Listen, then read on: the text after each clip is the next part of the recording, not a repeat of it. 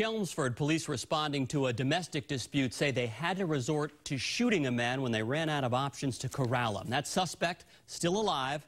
Another officer was hurt as well. WBZ's Jim Smith is live in Chelmsford for us tonight. Jim? Well, Ken, all is quiet right now here in this Chelmsford neighborhood, but that was not the case this morning about 8 a.m. That's when police say they got a desperate call for help. Need two ambulances. The male suspect is down. Alert and conscious, but he's down. Mayhem in Chelmsford on a Sunday morning. Police responding to this home on Clover Hill Drive after a 911 call about a domestic situation. The DA says the first officer to arrive found a woman in trouble. He observed an individual engaged in a struggle with a female. That female had sustained some injuries. She was pleading for help. At some point, they were unable to contain that male. They unsuccessfully used a taser. The police chief says the 35-year-old suspect was out of control. This individual was extremely aggressive and extremely violent.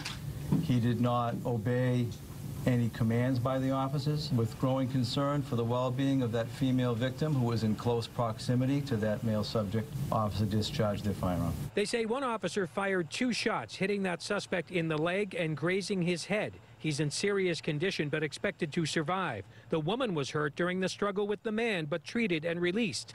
Investigators say the suspect punched one officer and threatened cops with some objects. Some very big shards of glass as well as hammers.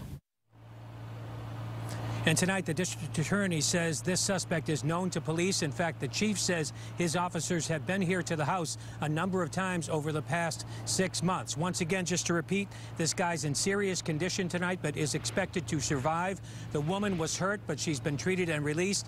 An officer who allegedly was punched by the suspect, he also was treated but released. And the officer who fired the weapon, he will be placed on paid administrative leave.